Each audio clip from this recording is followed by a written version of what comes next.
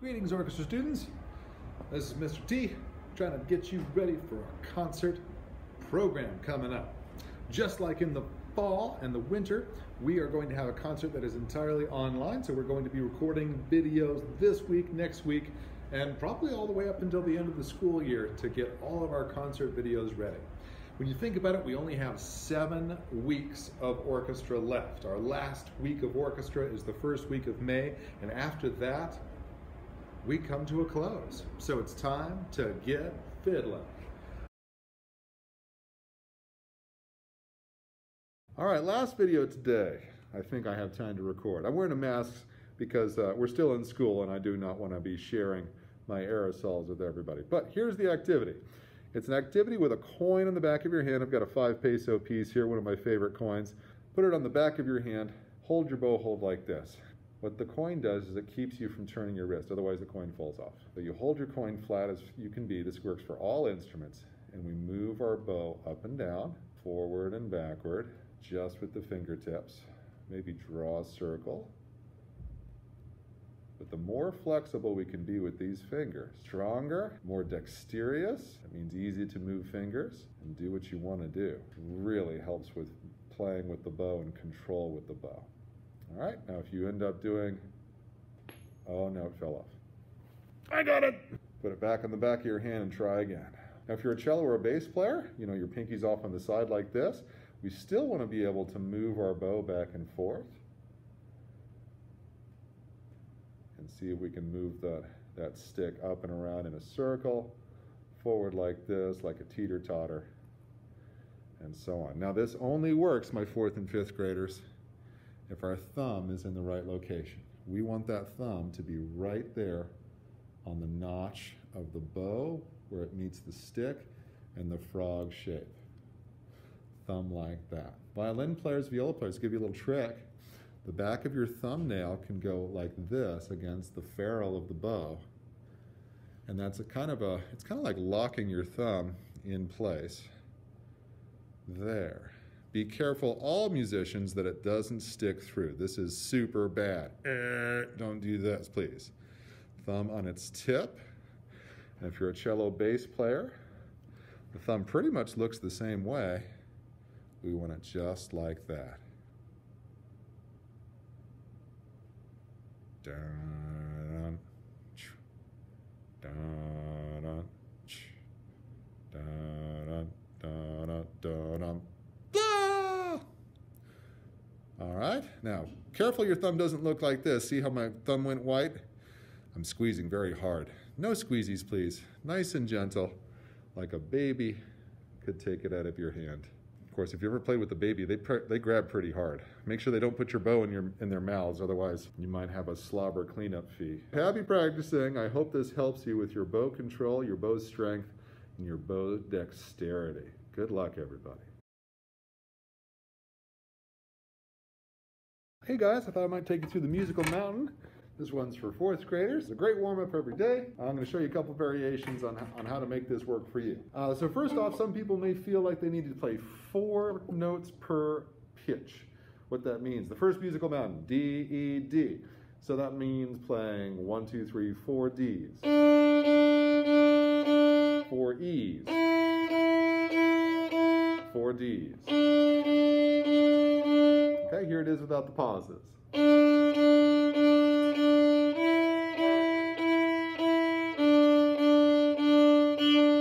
Now, if that's too easy, go to 2 per pitch. If that's too easy, do just 1 per pitch. And then, of course, you can do it faster or slower based on your needs. That works for some people. Some people like to challenge themselves to how fast can I go? Faster. Faster. Faster. Faster. Oh no. Oh, it's stuck. Okay, here's another way. Some people may need some time in between the notes to change the fingers. So you might try this. Change finger. Change finger back. That might be something you need. You could also do it with 1 note. Change finger. Change finger. That's also good. Let's go on to the next musical mountain.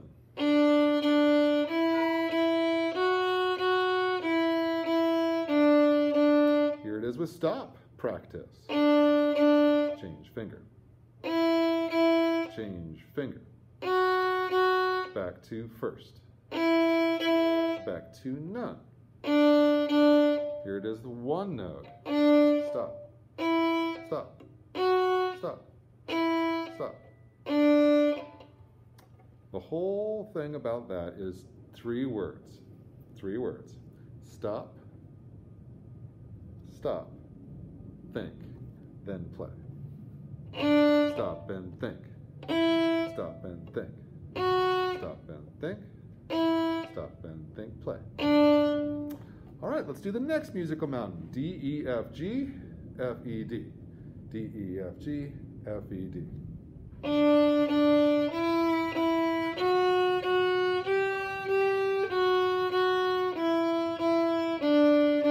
Single notes.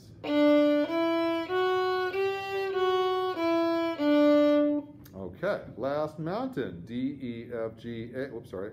D, E, F, G, A, G, F, E, D. All 5 notes.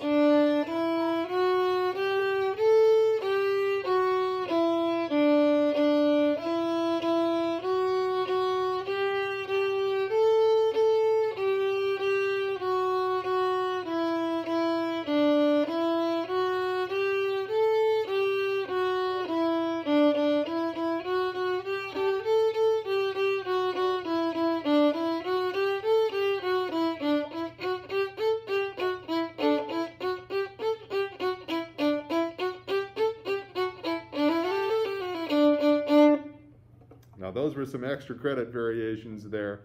Good luck with your Musical Mountains warm-up.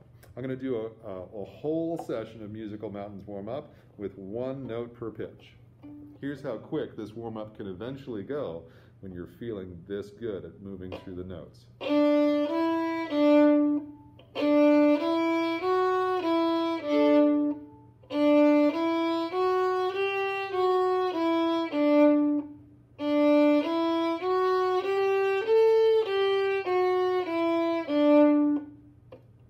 The next step is to do musical valleys instead. Start at the high note, come down, and then go back up.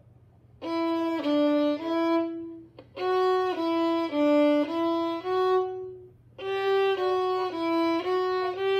forgot a note, whoops. There it is.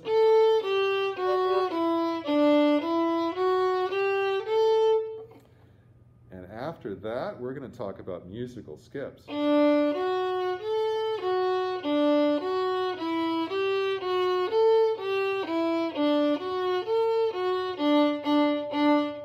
Good luck in your practice. I recommend a warm-up routine called Little Mountains. This one gets you ready for any of the pieces on our concert. So I would start with the smallest mountain, O-1-0. And then I do a little break. Tap my foot, tap my other foot. Spin around safely. Last 4 squats. Jump on one foot, jump on the other foot. That's the first mountain. Next mountain is O-1-2-1-0. Cellos, O-1-3-1-0. Basses, O-1-4-1-0. Again, do something interesting in between to keep your brain motivated. Now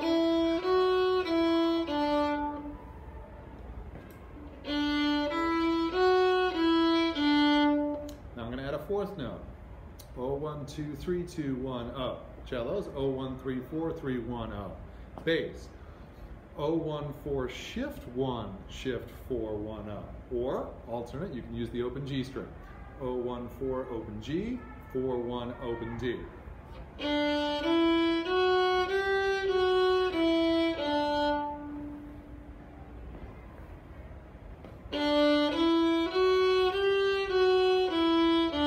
Last one. O-1-2-3-4-3-2-1-0 violins, violas. O-1-3-4-A-4-3-1-0 cellos.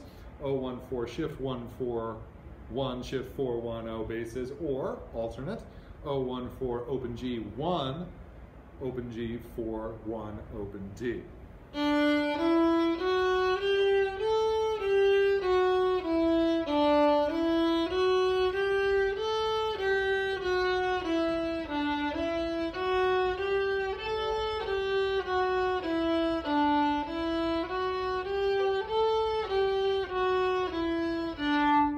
Great warm-up for all of our pieces. Let's begin with Mary Lee. This first video is for 4th graders. I'll make a separate video for 5th graders. In Mary Lee, we've played this piece before, but we played it pizzicato. It'd be good to review it pizzicato, I think, too.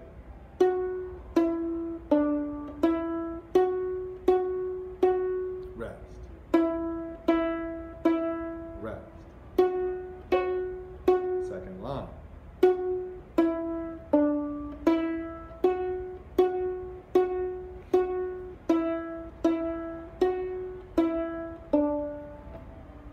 The next step is to add the bow. Here's the whole piece.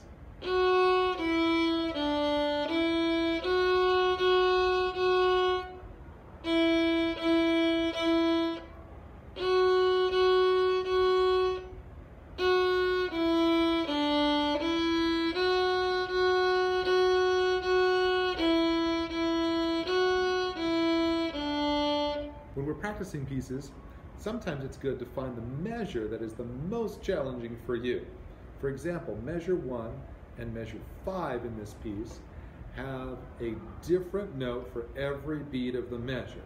2, 1, 0, 1 for violins, violas, 3, 1, 0, 1 for cellos, and 4, 1, 0, 1 for basses. So what I do is I just practice that bit by bit. You may need a long pause in between. I'm going to show you the back side of this so you can see it more easily for violins.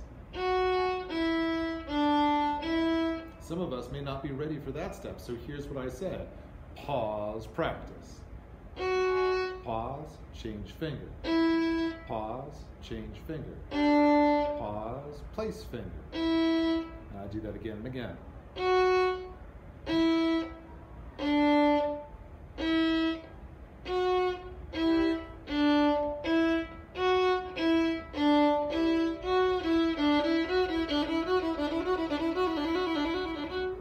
Faster and faster, with less of a pause in between.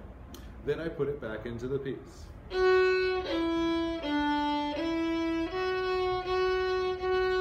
Good, it's going to stick, and I go on to the end. Page 19 is where you're going to find our next 3 pieces. Okay, let's get to Eau Claire de la Lune.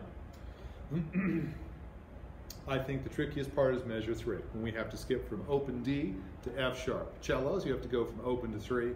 Basses, open to 4. So I would just practice that.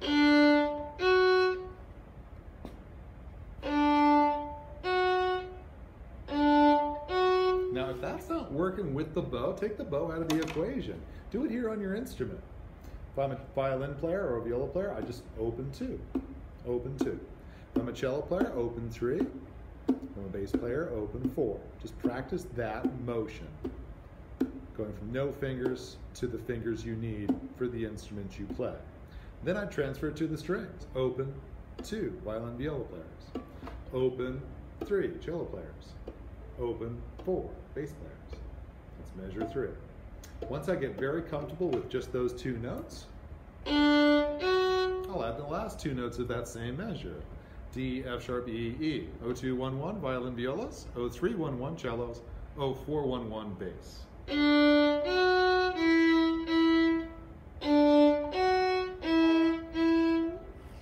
then I go through the whole piece. Eau Claire de la Lune.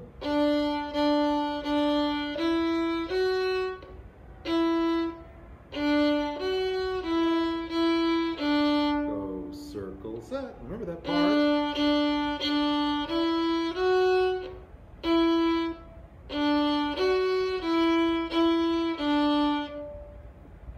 Next, Slavonic folk song.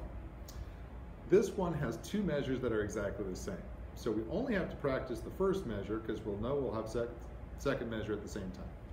And then we just have to practice a scale at the end. 1, 1, 2, 2, 3 violins, 1, 1, 3, 3, 4 cellos, 1, 1, 4, 4 open G basses.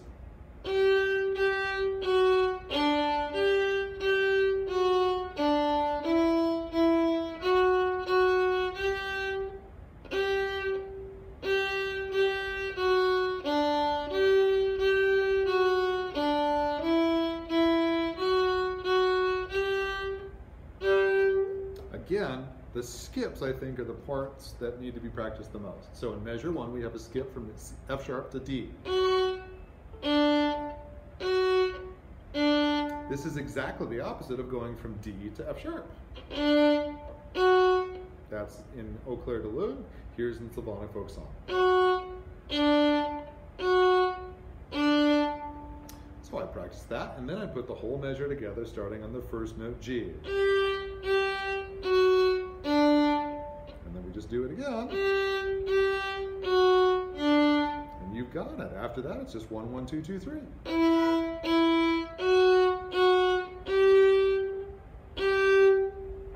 Now, the last piece on page 19 is probably the most challenging because it uses all 5 notes of the D string, all 5 of the notes that we know as 4th graders.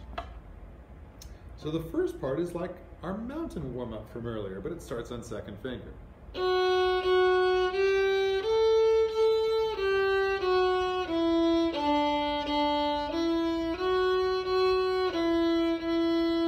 Same thing in the 2nd line.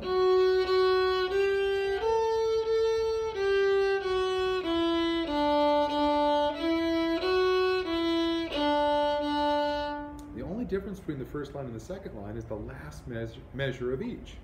First line is F, E, E. The 2nd line is E, D, D. I'm sure you know this piece very well because you've heard it so many times, Beethoven being a very famous composer. For my violin friends, I want you playing, and viola friends, I want you playing 4th finger for A instead of open A.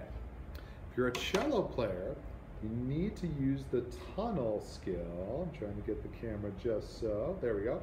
Pretend this is my D string and this is my A string. You want your fingers nice and tall so that you can play 4th finger, and when your bow goes to the A string, your 4th finger can stay there. It's called the tunnel. For bass players, you have the choice to shift in this piece to 3rd position or play up to open G and use 1st finger A. Also on our repertoire list was Twinkle Twinkle Little Star and London Bridge. We'll see if we get to that piece this week. Many of my schools and students have been working on just page 19, and we are not yet experts on these 3 pieces. If we do become experts very quickly, I think we can move on and add Twinkle Twinkle and London Bridge. Well, hey, this video is for 5th graders. I want you to do this for musical practice, to warm up, especially getting ready for Mars Walk. Starts with a regular D scale that we already know. Many of us like to start with 2 quarter notes per pitch, so I'll demonstrate that first. Here's the D scale.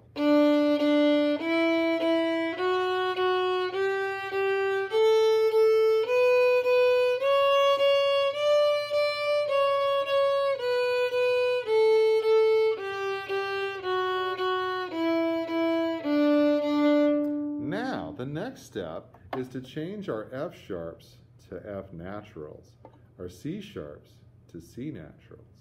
If you're a cello player, it's the difference between playing 3rd finger to 2nd finger on the D string and the A string.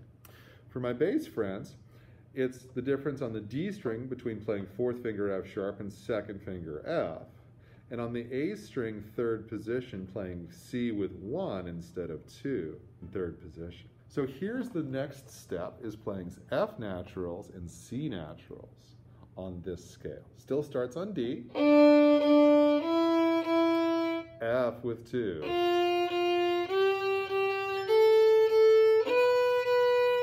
C with low 2.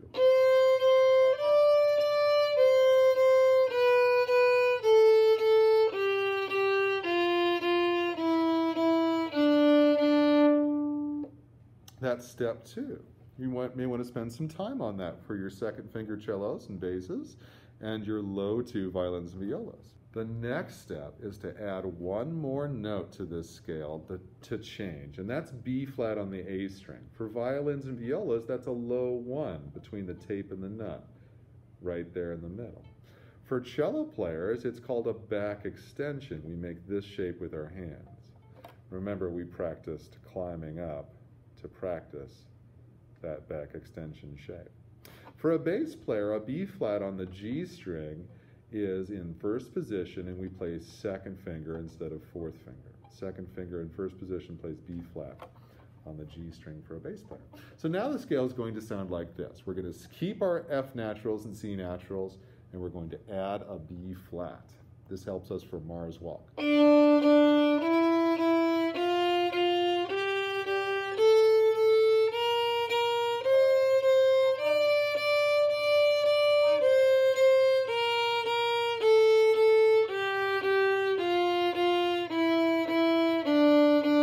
Here it is with single notes.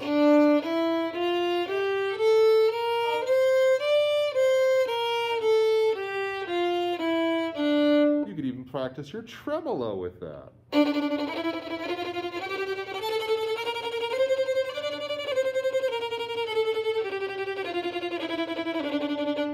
In the future, we're going to do another scale. You may not even get to it until middle school, but it goes up like this. We use F natural, but on the way up, we do B natural, C sharp.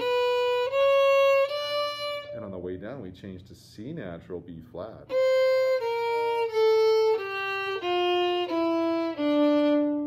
This is called a melodic minor scale.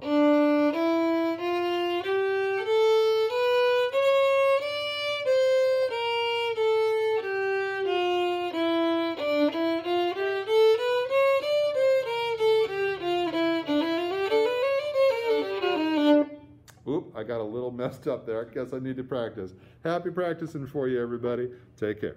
Howdy, this video is for 5th graders. I'm going to start with our concert pieces. We're going to be recording videos this week. We definitely want you involved in practicing and preparing and being ready for our video performances.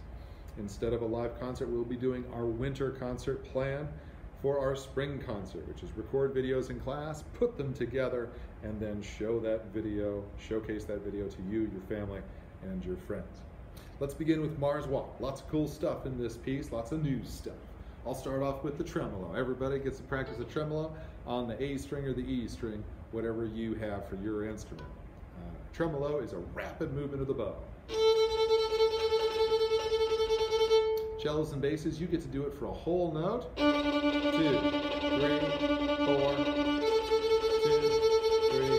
4. 2, 3, 4. Violins and violas, you get it on the A string or the E string, depending on the instrument that you have. And you also get an accent, which is a little symbol that looks a little bit like a small crescendo, but it's actually meant to be just a burst of sound at the beginning of the bow's note. So when we do that on a tremolo, it looks like this. Now I'm playing 2 strings because the violin viola part is E string and A string. Let me do it on just 1 string. So right before the accented beat, I bring my bow up a little bit to the lower half so I can bring some power into the string for that accent. Here is the same thing on the A string.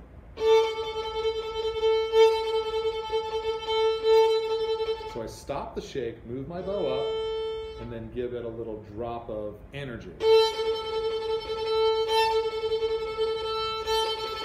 for the accent. Be careful we don't get too close to the bridge. We don't want it to be a nasty sound. Now, the next thing that violins and violas get to do is play low 1. So normally this would be where my first finger goes, and this is where low 1 goes. Violas, you get to play A, B flat, A, B flat. Violins, you get to play E, F, E, F. Sounds like this. I'll play both parts together. Here's the tremolo right before it. 2, 3, 4.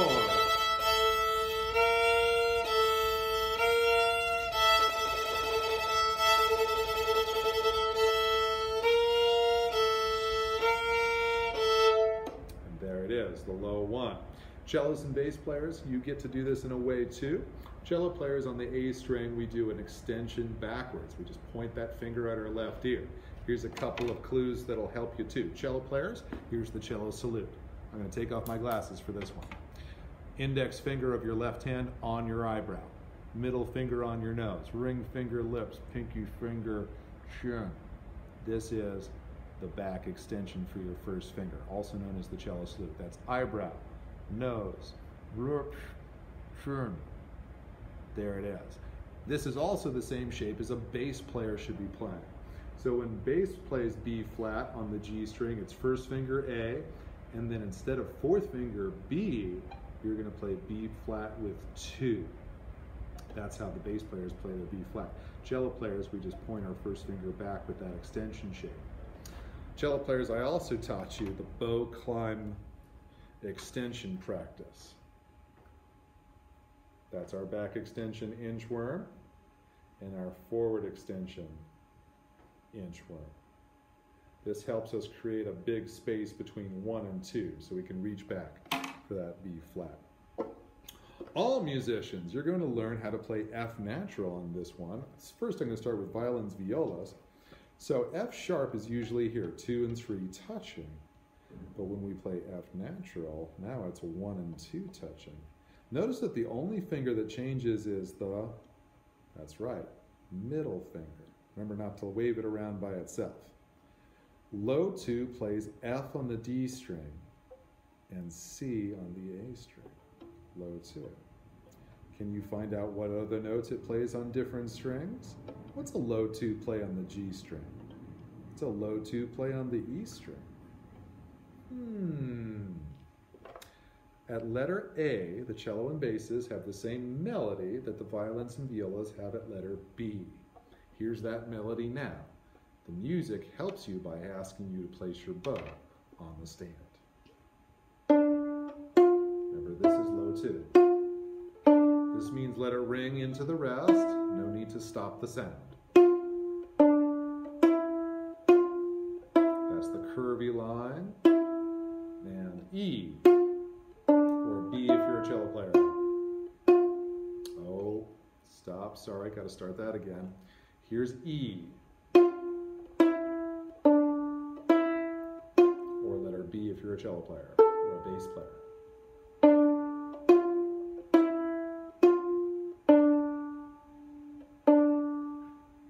French folk song. This piece has the same bow pattern 10 times. And that pattern is 1, 2, 3, 4, 5, 6, 7, 8, 9, long up, bow. This happens 10 times throughout the whole piece. If you can do it with your eyes closed, or I could ask you to wake up in the middle of the night and try it, don't do that, it's not good for you, get a good night's sleep. You really know this piece. For example, very beginning, you can see the same thing happening here. 1, 2, 3, 4, 5, 6, 7, 8, 9, long up, bow. 1, 2, 3, 4, 5, 6, 7, 8, 9, long up, bow.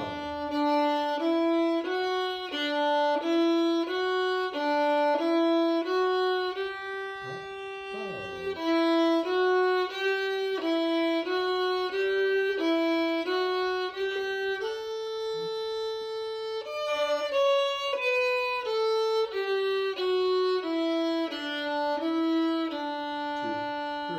Now, I just got to letter E. That was the first violin part.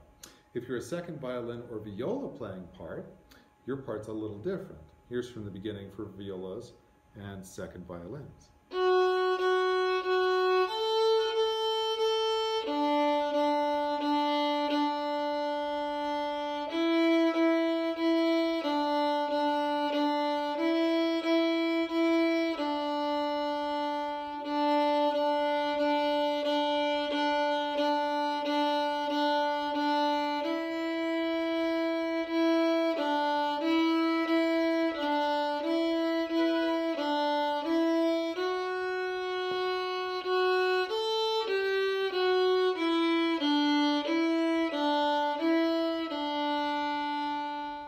Again, that was up to letter E. I think the second violin and viola part can sometimes be more challenging because it's not the melody, it's the harmony part. And that sounds different enough to make it quite a challenge to play together. The cellos and the basses have a different part as well. That makes this one of the most complicated pieces that we've ever tried so far. Here's the cello part from the beginning.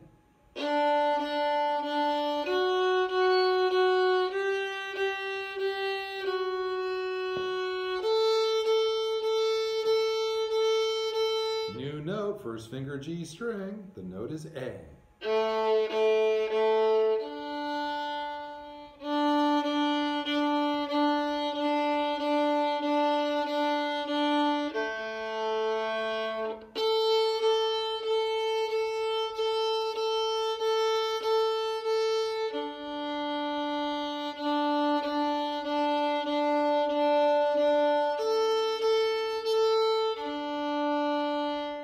Again, we just got to letter E.